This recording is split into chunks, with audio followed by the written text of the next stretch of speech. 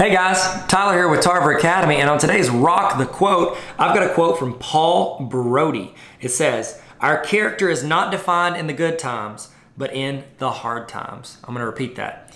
Our character is not defined in the good times, but in the hard times.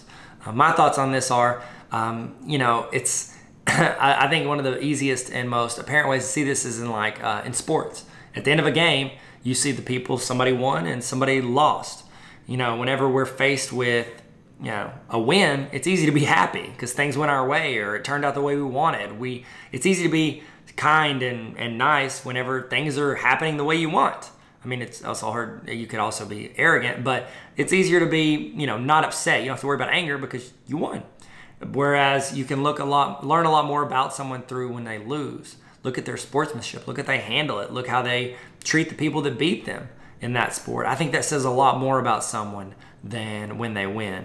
Obviously it says something about them being a winner with regards to that situation, but I think that how someone loses or how someone takes defeat or in the hard times and they work towards making those the good times or looking forward to the good times and then doing what it takes to stay in that spot, I think that says a lot more about someone. So those are my thoughts. I'd love to hear your thoughts on this quote. So I'm going to read it again, and then you tell me in the comments what you think.